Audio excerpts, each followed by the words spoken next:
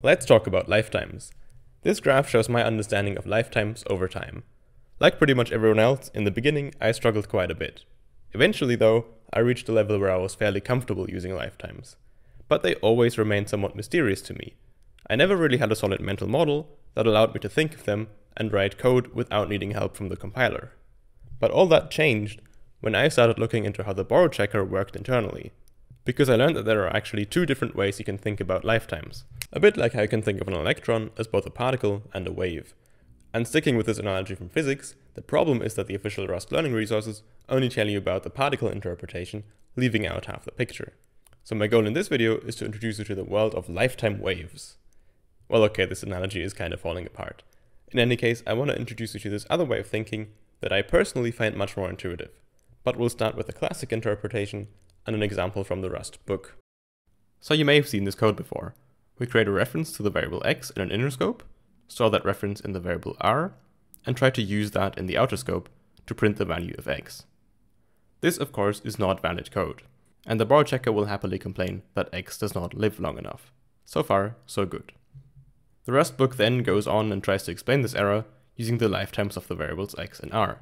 The idea is that r clearly lives longer than x, and because r points to x, this is invalid code. There's just one problem with this explanation.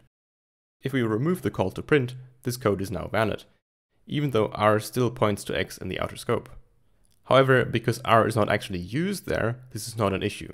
The problem is, if we look at the lifetimes of the variables again, these haven't actually changed. R still lives longer than x, so what's wrong?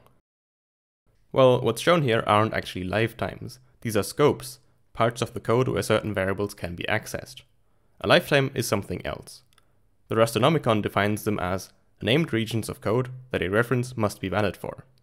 Okay, let's unpack that. These scopes are indeed named regions of code. That part is fine. However, they don't specify where references must be valid. First of all, x is not a reference at all. Therefore, it doesn't have a lifetime. And second, even though r is a reference, the region of code ticr does not actually specify where the reference r must be valid. Intuitively, that wouldn't make any sense, because up here, r isn't even initialized, so r's lifetime cannot start before this assignment down here.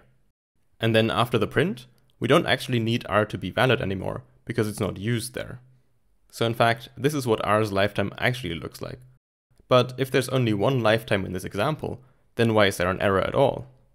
Well, that's because r's lifetime crosses the closing curly brace of the inner block, where x goes out of scope. And because r points to x, that is not allowed. If we now remove the print again, then r's lifetime collapses, because r isn't used anymore. And because its lifetime now no longer crosses the closing curly brace, this code is now valid. Alright, now we have a rough understanding of what lifetimes are.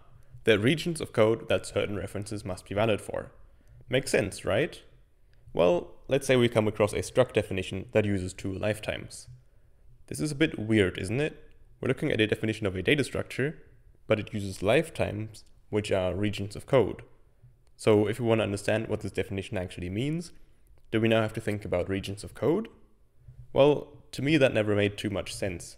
And we'll get to how I think of definitions like this now, later on in the video.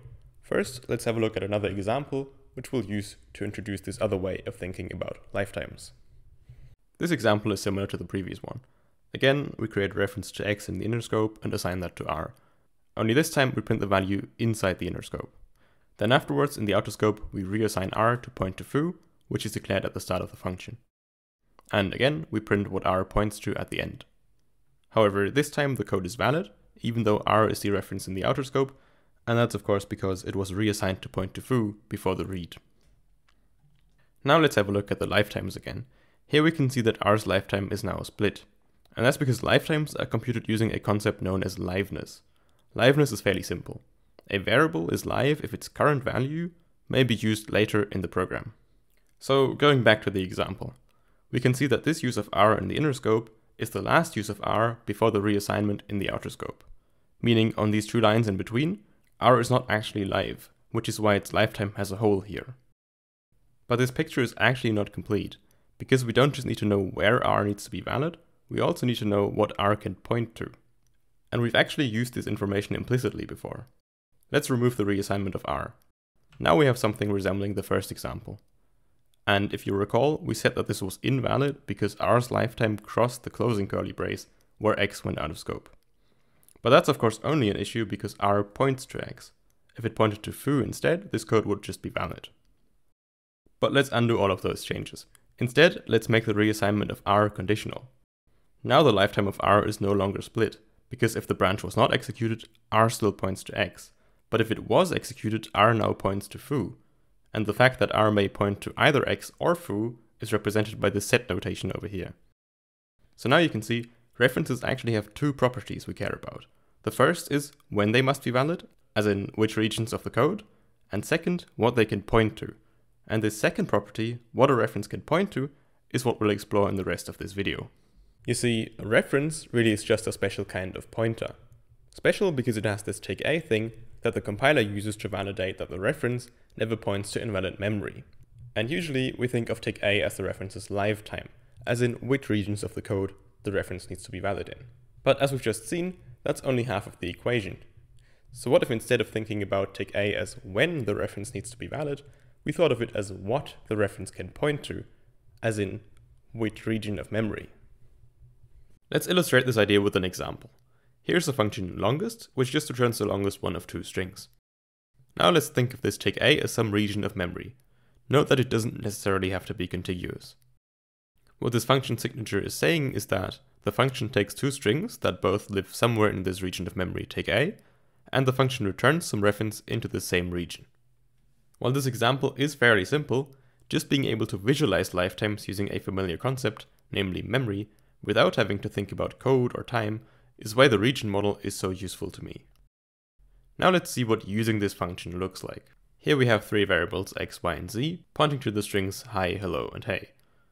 Below, we compute the longest one of those strings. Now, all of these variables are references, so they all have a region, or lifetime. Next, let's visualize these regions. So x, y, and z each have their own independent region containing their string. Let's ignore the rest of memory and focus only on these regions. Okay, now let's figure out what take L1 is. The variable L1 is initialized with the result of a call to longest with x and y. Looking at the definition of longest, it may at first seem like all references involved need to have the same region, because in the signature they all use take a. And this would mean that we'd have to unify the regions of memory take x and take y, making them no longer independent. However, if it worked this way, references would be really annoying to use. Because if you think about tick x and tick y as lifetimes for a moment, this would mean that the strings hi and hello would have to have the same lifetime. In this case, since we're using string literals here, which all have the static lifetime, that would be fine. But let's say hello was allocated on the heap instead. Now we simply wouldn't be able to call longest with x and y, because their values have different lifetimes. The string literal lives for tick static, but the own string only lives until the end of the scope. And this problem is what subtyping and variants are about. But that's a topic for another video. For now, all you need to know is that this call to longest actually creates a new region tick a, and in this case that needs to be the smallest region, such that both inputs to the function are contained within it. So in this case, tick a includes tick x and tick y. Now since the result is assigned to L1, let's call this resulting region tick L1. And similarly for the second call, a new region is created. This time it must include the new tick L1 and tick z. And let's call this one tick L2. So this is what the lifetimes in this example look like when interpreting them as regions of memory. Alright, next let's talk about outlives, what it means and how you can think about it. In Rust, we can require one lifetime to outlive another one. It's not super common that you have to use this feature explicitly, like in this example, but implicitly you do actually use it pretty much all the time, perhaps without even realizing. In the last section, we talked about how, at first, the signature of the function longest seemed as though all references involved had to have the exact same lifetime. And we talked about how, if it worked this way, that would be pretty annoying. But for the next example, let's pretend this was actually how lifetimes worked. Two references using the same lifetime parameter need to have the exact same lifetime. And our goal is now to change the function longest to still allow the user to pass in strings with different lifetimes. To achieve this, we have to use multiple lifetime parameters, one for each input and one for the output.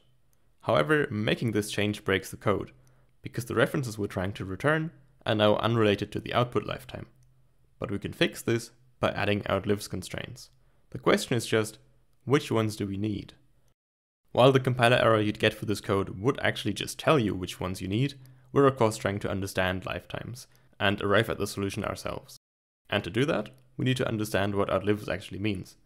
And to do that, let's switch back to thinking about lifetimes as regions of memory. So here we have our input and output regions. Currently they're unrelated. What we now have to tell the compiler is that both input regions need to be contained in the output region, so that we can return either of the input references. Now if we think of these regions as sets, that means we need two constraints.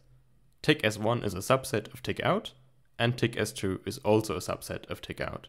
Just simple set theory.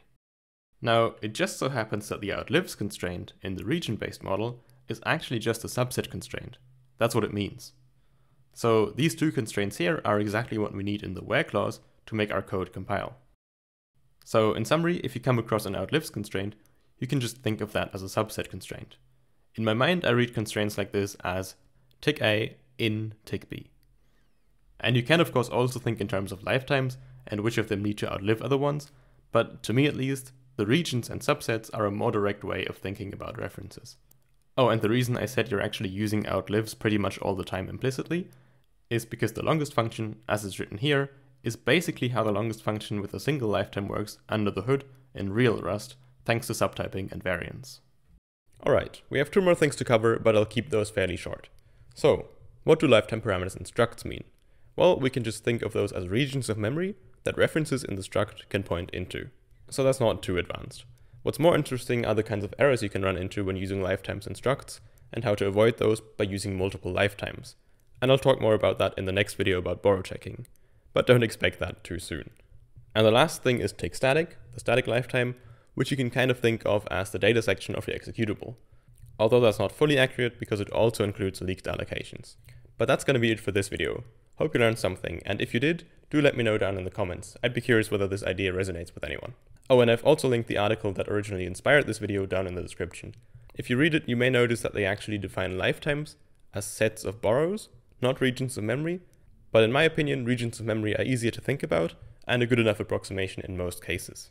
Alright, that's it.